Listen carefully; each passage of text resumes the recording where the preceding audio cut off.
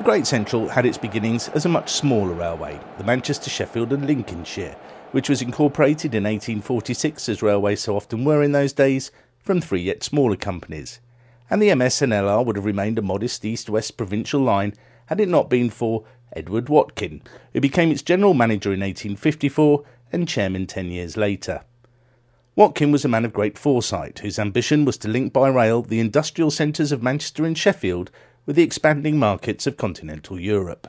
Sir Edward Watkin wanted to enjoy the gaming tables at Monte Carlo, and as part of that, and the fact that he was the chairman of other companies, the Great Central drove on beyond London via the Metropolitan, down through Whitechapel, down through New Cross and New Cross Gate, and because he was the chairman of the South Eastern Railway Company, he was able to build down to the south coast. And work did start on the Channel Tunnel, and they drove about half a mile under the cliffs at Shakespeare Cliff.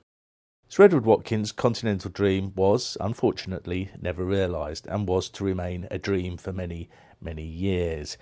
But, thanks to his foresight, the Great Central was left with a very fine main line indeed.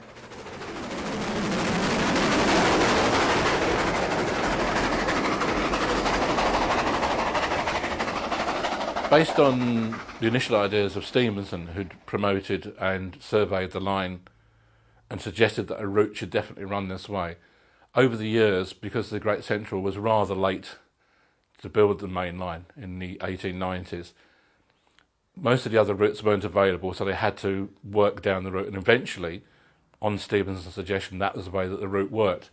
Now, it was rather difficult to build, and there was not so many places that you could run the route down through.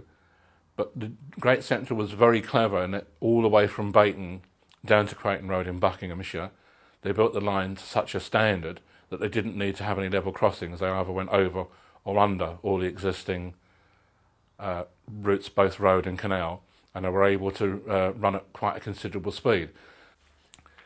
From 1923 until 1948, the Great Central, as part of the L&R company, operated successfully as a mainline railway company up until 1948, when the then British Railways was formed.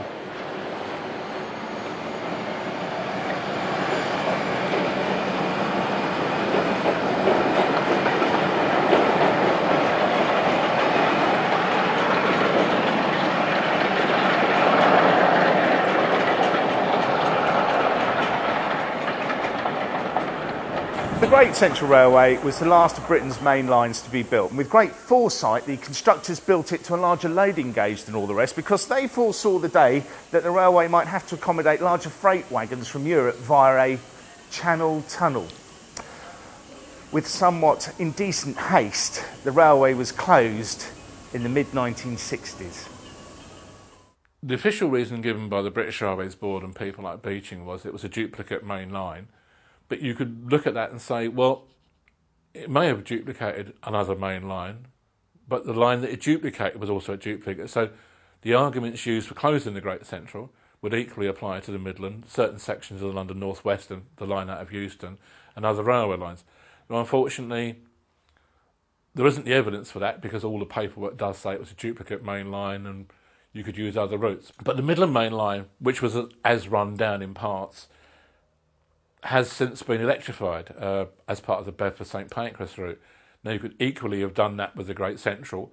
I mean, it had been famous for running over Woodhead. The electrics had run from Wathyard over the Woodhead tunnel route into Manchester and was very successful. So you could have continued with electrification.